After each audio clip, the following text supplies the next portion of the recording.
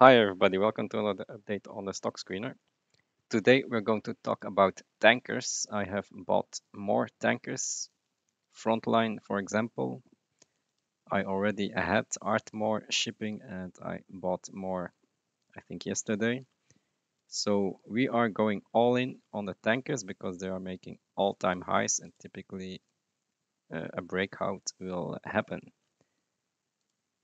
So let's just talk about the tankers. I have not prepared anything, but going back to our page on tankers, you know, tanker rates are the most important. Will tanker rates go up or down? I think they will go up, and that is based on supply and demand. So supply is the red line and demand is the green line. So we need to have demand go up and supply go down. That's exactly what is going to happen. So demand comes from the amount of oil and oil products that the world needs, and that is going up. So we have 100 million barrels per day, and it's going to go up to 104 million barrels per day in about a year from now. So there is demand for oil, that's one. And there's also mile demand, which means that the tankers need to uh, ship the oil on much farther routes. So instead of shipping oil from Russia to Europe, now they ship the oil from Russia to China and then to Europe. So that's an increase in mileage. So that's bullish on the demand side. So here you can see that instead of doing this, they now go much farther routes, this route here. So also we have an EU embargo, which actually went into action on the 6th, I think the 6th of February. So the uh, embargo is now in action. So post embargo, we have a 7 times increase in demand due to the Russians being prohibited from selling the oil. So that's bullish as well for the tankers. And look at the rates actually. The rates, even though they went down, they are still above the 5-year average. So this is the 5-year average band. They are still on the high side. So when we go into February, this is typically a low seasonality, but as the oil seasonality comes into play when everyone is going to go on holiday, oil will go up in demand. So then we start having higher tanker rates. So it's only going to get better. We are still high above the band, and this can go much higher in the coming months. Refineries, very important. Refineries in the US are going to go offline. Many of them will go offline and never come back. And instead, in China, they will start to refine more oil. So this changes the whole dynamic, and a lot of products will need to be shipped from here to the US and to Europe. Here you can also see refineries going offline. So the whole tanker space is going to change. So now China is the refiner, and they will send all the products to these guys. So that's also good for mileage. Now on the supply side, you can see that supply is going down. A lot of demolitions are coming, not a lot of deliveries, so less tankers. They are now even using very old tankers to ship the oil. but I mean, that's not compliant. 20 years old tankers need to be demolished. Here you can also see a lot of orders are now going down, so no orders anymore for the oil tankers. Order book is very low, 4.8% going lower, and this will increase prices of ships because there are not a lot of tankers left. Now, can they build these tankers? No, because they are now building the containers, bulks, and the gas. So a lot of containers will come onto the market, which is why I don't buy Zim shipping. Also, bulk is the same. A lot of bulk will come on to the market. But look at the tankers. Nobody is building tankers because they're all building these things. So that's very bullish for tanker supply. No tankers available. Demolitions are going to increase in the coming years, 2024, 2026. So less tankers. A lot of phase outs because they are very old. So a lot of tankers will be demolished. And then we have fleet growth going negative in the coming years. So we have both increasing demand and decreasing supply. Vessel utilization rate is still at 50%. So this will start rising again, and tanker rates will, of course, rise as well as this goes up. So you can see here even no VLCCs have been delivered 2024, non-contracted. So looking very good. Tanker rates are rising. They went down a bit in December and January, but that's seasonal. Like this, it went down a bit, but now probably we will rise even more. So this is the latest data. Still very high. Suezmax, Aframax, these are oil tankers, and will probably go up more as the forecasts are telling us that VLCC is going from current 30,000 to 150,000. That's a 5x in VLCC rates forecasted for the next 3 years. So it's looking very good. Now, you can do the calculation. If this goes up 5x, what will the earnings be?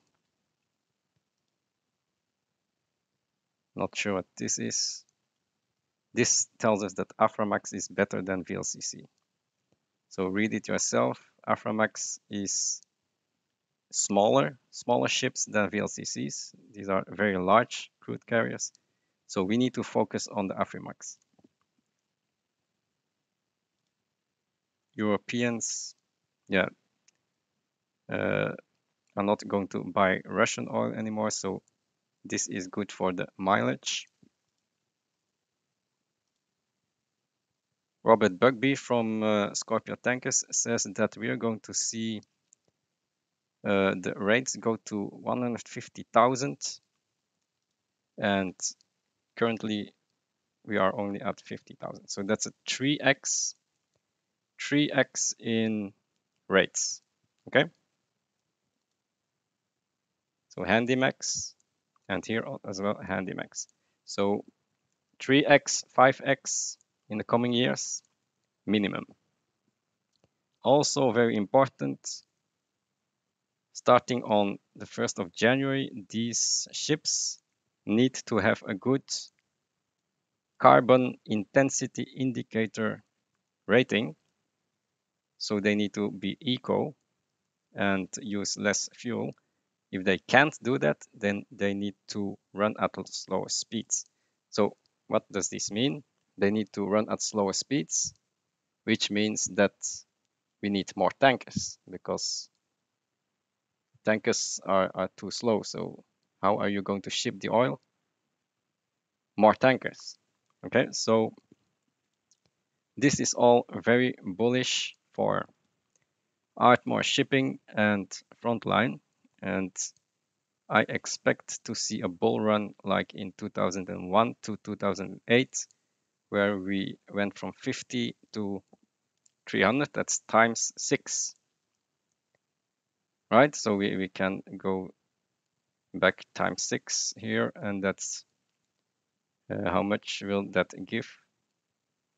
Probably 100. Okay, so we're going times 6 on Frontline because VLCC rates are going to go up, probably go up 5x. So Frontline could go up 10x. Now let's do some comparisons. I have taken 5 companies here: Ardmore Shipping, Scorpio Tankers, International Seaways, Teekay Tankers, and Frontline. So let's look at them and see which one is the best. So Ardmore is the smallest one. I bought a lot of that. Scorpio Tankers is the same as Frontline, about $3 billion. Then this is a bit smaller, and Teekay Tankers the second smallest. This is the book value, equity. This is the amount of debt. And on that debt, they have interest. It's around 6%. Then we have net income for Q3, the fleet age.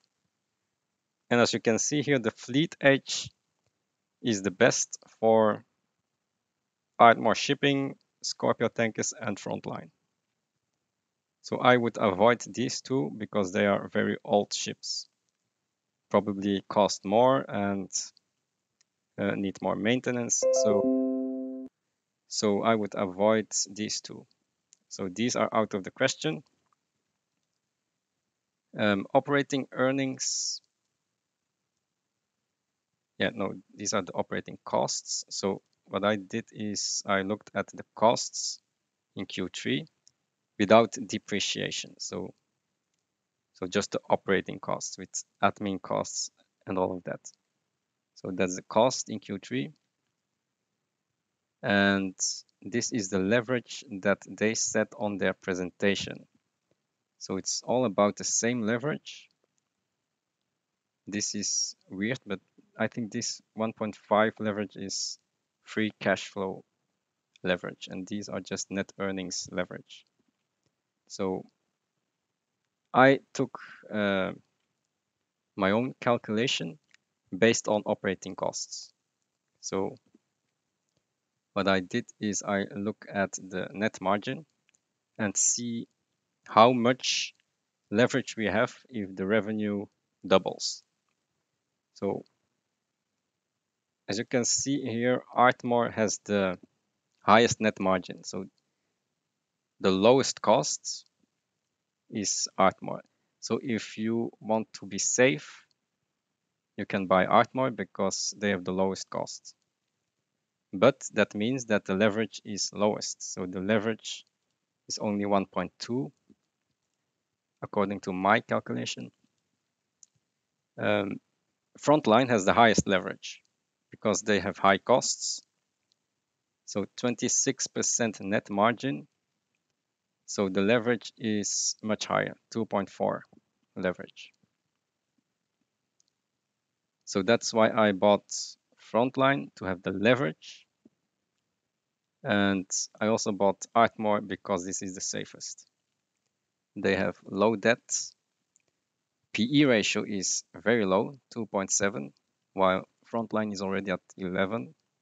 But of course, this is a bigger company, so the PE ratio is probably higher because of that.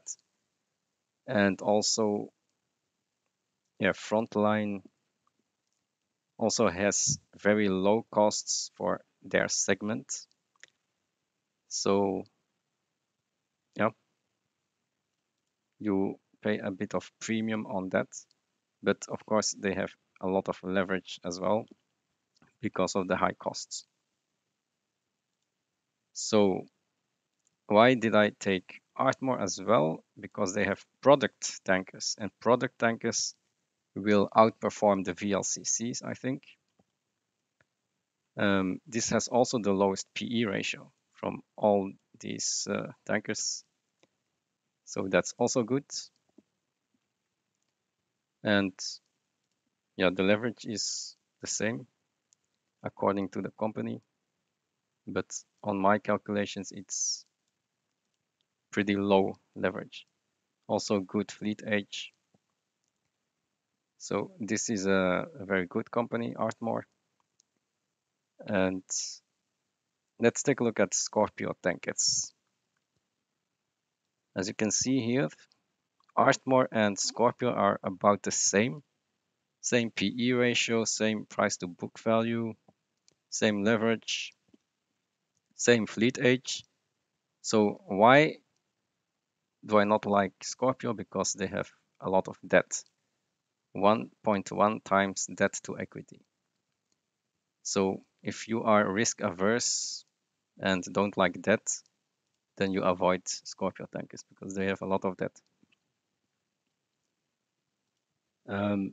Why not take International Seaways? Because yeah, they have VLCC exposure and also very high fleet age.